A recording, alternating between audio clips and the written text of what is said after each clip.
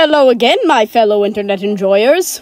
I apologize for not posting in a while, but I have not been motivated to make any new videos. But I have returned, and I am now going to bring you this nice character that I drew.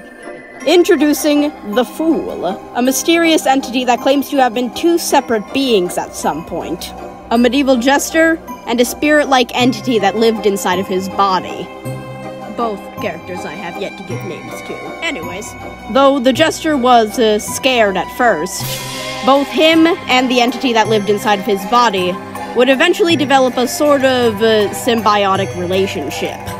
The entity would help the jester perform to gain the king's favor using its supernatural powers, and in return the jester would continue serving the entity as its host. At some point, the two even considered each other as friends. However, eventually word got out about their secrets.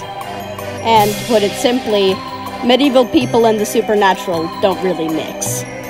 But the entity came up with a clever way to save the jester's life, by possessing and essentially merging with his head.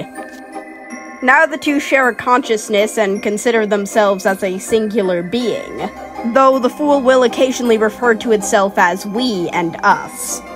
Other than their hella dark backstory, the Fool is a flamboyant, goofy little guy who enjoys freaking people out with their unnatural nature. He's going to exist in a world filled with a bunch of other freaky monster characters. Anyways, that is the Fool.